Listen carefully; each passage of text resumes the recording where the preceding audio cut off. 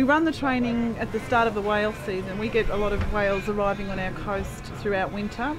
We have right whales arriving here for breeding, and we have humpback whales migrating through at this time of year. A large whale entanglement incident is treated as an emergency, and DSE has responsibility for responding to those emergencies, but this is a multi-agency response. So we have staff from DPI Fisheries and Parks Victoria also involved in the training and in the project. So what we've been doing today is practicing large whale disentanglement training procedures. We have a number of staff that are trained and accredited in the technique, and the aim of the training is to do regular practicing of those techniques. So we've had 5 crews over the last 2 days out there practicing on a mock-up whale tail with an entanglement on it, and they have to assess that like that's a real incident. This training is very important because the southern right whale is critically endangered in Victoria, and it's only a small population that's using this coast, and it's only slowly recovering from whaling.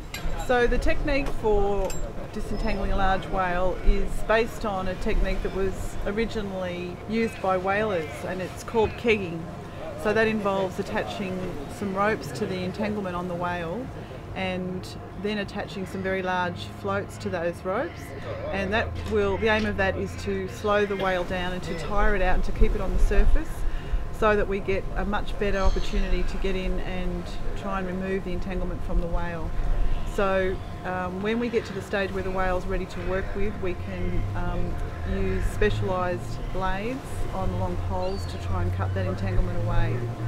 The other thing that we're now doing is we've introduced satellite telemetry into the procedure, so that if the whale is not able to be freed on the first day and gets away from us overnight, then we can hopefully relocate it the next day or when we've got the next weather window, and we can have another go at trying to remove the entanglement. The thing that a lot of people don't realise about this work is that it is extremely dangerous, that these whales may have been tangled for a long period of time and they may be tired and weak, but they may not have been tangled for very long, and they might be quite strong and aggressive.